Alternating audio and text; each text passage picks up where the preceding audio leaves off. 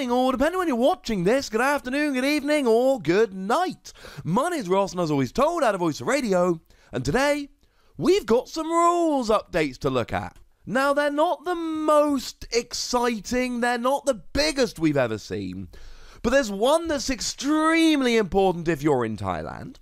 There is one that is extremely important for some certain types of decks. And if you're a player in the video games, rather than the trading card games, you might have had a little bit of a heart attack when you found out that Rayquaza just got banned. Except apparently it didn't get banned, but it sure does look like it got banned. But we have had confirmation from a TPCI employee that it is in fact not banned. I'll explain in a moment. So starting off then, the nicest rule I think we got this time round. Thai cards are now considered local language in Thailand. This is really cool. Now, I have shown you a video about the fact that Thai cards are now legal in Thailand, and it makes me rather happy that if you Google Pokemon Thailand, my video comes up before the Pokemon Thailand video. I know I shouldn't be so happy about that, but I am. I'm sorry, ladies and gentlemen. I had so many people from Thailand getting in touch going, Wassy, please, can you let everyone know about the TCG in Thailand? That I'm kind of happy that it's all worked out quite nicely. And it's worked out so well that firstly, they're pretty much up to date with us in terms of releases now, which is awesome. Incidentally, they're not catching up properly. They're only doing like Sun and Moon. They're not going any further back. But they are basically catching up. And now if you're in Thailand, you can use Thai cards. By which I mean you have to use Thai cards. Now remember the rule, ladies and gentlemen, when you're competing in a Pokemon trading card game tournament, you have to use cards from your local language. Which means if you're a Thai player, you are expected to use Thai cards. Similarly, if you're in America, you have to use English cards. If you're Canadian, you can use French cards. And if you're anywhere in Europe, you can use any European language cards, because apparently all European languages are spoken by everyone in Europe. Cool. Now, what is rather important, they've just implemented a new rule which deals with what happens when games are unable to reach a natural end during single elimination rounds. Now remember, if we're in Swiss, it really doesn't matter. Because in Swiss rounds there is such a thing as a tie. Fun fact, officially it needs to be called a tie, not a draw, because draw could refer to drawing a card off the top of your deck. But during Swiss rounds, we all have those games where you're just not going to find an end, or you're not going to find an end for a very long time. So they end up in a tie and you're absolutely fine. The problem is, in a single elimination round, you don't get ties. It doesn't happen, ladies and gentlemen. So what happens when we have a perpetual game state? Well, the rulebook has been updated to let us know what does happen if you have a perpetual game state. In extremely rare occasions, players may encounter a situation in which it is impossible for a game to reach a natural conclusion without outside assistance. For example, when it is impossible for either player's deck to take any further prize cards. While incomplete games do not count towards the match score during Swiss rounds, each game must conclude with a winner being determined during single elimination rounds. Frankly, if a game doesn't finish in Swiss, if game 1 doesn't finish, boom, tie, sorted. Therefore, the following resolution may be implemented during single elimination rounds only. The match time must have elapsed, you can't be jumping in before the game's over, plus 3 turns must have been completed. When time runs out, you get 3 turns, the active player finishes their turn, then their opponent gets a turn, they get a turn, their opponent gets a turn, done. And the head judge must be satisfied that the loop is infinite and unbreakable by either player, that the intention of both players is to avoid their own loss and not simply to prolong the game by not advancing the game state, that continuing play without a concession from either player would result in a game without end. From the point at which a decision is made, the head judge informs both players of their observation. A further plus 3 turns will then be played, with the current turn being turn 0. If the game remains unresolved, the players must play a tiebreaker game to determine the winner of that unresolved game. So the judge might look at the game and go, alright, no one's winning this game. Let's say, for argument's sake, both players are only playing double colourless energy and they're playing 4 of them. And let's say that both players are playing cards like Enhanced Hammer or Zero Aura.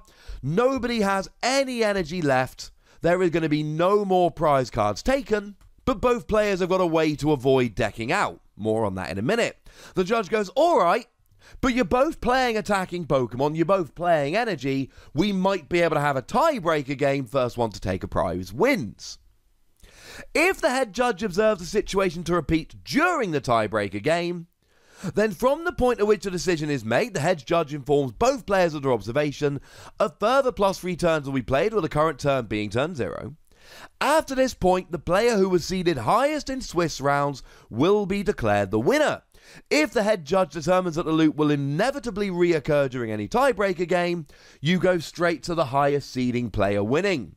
Now, this is extremely important, again, going back to ties, because you often see players, they go, right, I need to get 5 more points in order to make it to top 8.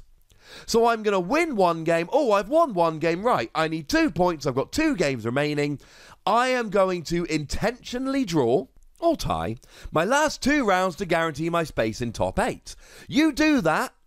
But if you then end up making top 8 as the 8th seeded player, you could end up losing a game because you intentionally tied and ended up lower down the seedings. Now, the good news is this is not going to be a concern for every player. There are going to be very few decks which can actually create an infinite loop, but we have seen examples of this. So let's take something like Wailord Stall that we have seen and still do sometimes see in Expanded. The entire point of the deck is, look at my Wailord, you can't knock it out, look how much HP it has. Now, knocking out Pokemon and either clearing your opponent's bench or taking 6 prizes are 2 of the win conditions in the Pokemon trading card game, but they're not the only ones. You win the game if your opponent is unable to draw a card at the beginning of their turn. That is, in fact, how Wailord intends to win. But all you need is something as simple as, say, a Judge and a copy of Lusamine, and you can create a proper infinite loop.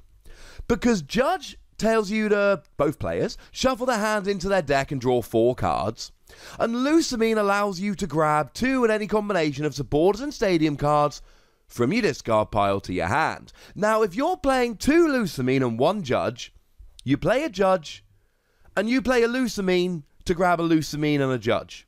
And then before you deck out, you play a Judge, so you end up with a hand of 40 cards, play a Judge to go down to 4, and then at some point in the future, you play a Lusamine to get back a Lusamine and a Judge. You've got to be playing 2 Lusamine so that you can keep playing Lusamine to recover Lusamine, and then you can constantly Judge when you're about to run out of cards. You'll never deck out, and if both players are playing Wailord, neither player will ever deck out.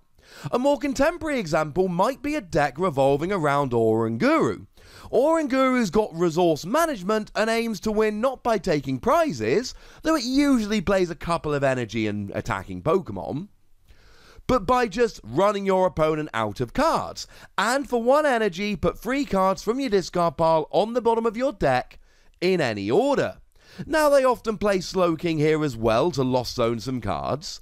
So if there was a situation where neither player was able to get rid of energy, and both the Oranguru had energy on, then you could just have a situation where both players resource management constantly to make sure that they never ran out of cards. It's not going to happen often, but it can happen, and that's kind of the point here. So to break it down, why is this rule important? If you're playing a deck like Wailord, like Oranguru, that could potentially create an infinite loop, you need to be extremely careful taking an intentional tie during Swiss, because it could end up losing you the game if you play against another infinite loop deck. Now, there's one other piece of news which was initially terrifying for VGC competitors. The rule was updated under Pokemon with an official ruling. Pokemon in a player's battle team may not know the move Dragon Ascent, Well, that's pretty gosh darned important, because Rayquaza can only Mega Evolve into Mega Rayquaza if it knows the move Dragon Ascent. If you don't know Dragon Ascent, you cannot Mega Evolve, which means this one little line in the rulebook effectively banned Mega Rayquaza from competitive play. This was initially, like I said, terrifying, because a bunch of players like playing Mega Rayquaza, but the lovely Joe from Cerebi.net did tweet out about this and did receive a reply from a TPCI employee stating, "This is an error in the document and people are working on fixing it ASAP. Mega Rayquaza is not banned." So although it initially looked like they'd banned Mega Rayquaza, they have not banned Mega Rayquaza. Now, to be clear, a tweet from a TPCI employee is not an official ruling, but by the same token, they would not state something like that so definitively unless they were absolutely 100% sure that it would be made official. So, although for the moment Mega Rayquaza is banned, as I sit here recording this, Mega Rayquaza is banned, I think by the time you get to your next tournament, it'll be unbanned. So there we go, ladies and gentlemen. That's the rules update for now. Next time there's a rules update, you know it's going to be covered on this channel. So, you know, maybe if you're not subscribed, you get to that ASAP. For now, ladies and gentlemen, make sure you like this video, subscribe to this channel, follow me on Twitter @TheWassy, Twitch for some live action at twitch.tv/PTCGRadio, and do make sure you tell me what you think about these rules in the comment section. I encourage you to go nuts while imploring you to be nice. And, you know, maybe you check out patreon.com/PTCGRadio. Get yourself some bonus podcasts. Tell me what videos to make. Yeah, we're doing all the plugs in the wrong order today. But by far the most important thing, as always, look after yourselves till next time. Thank you very much for watching. My name's Ross, and you've been watching PTCG Radio.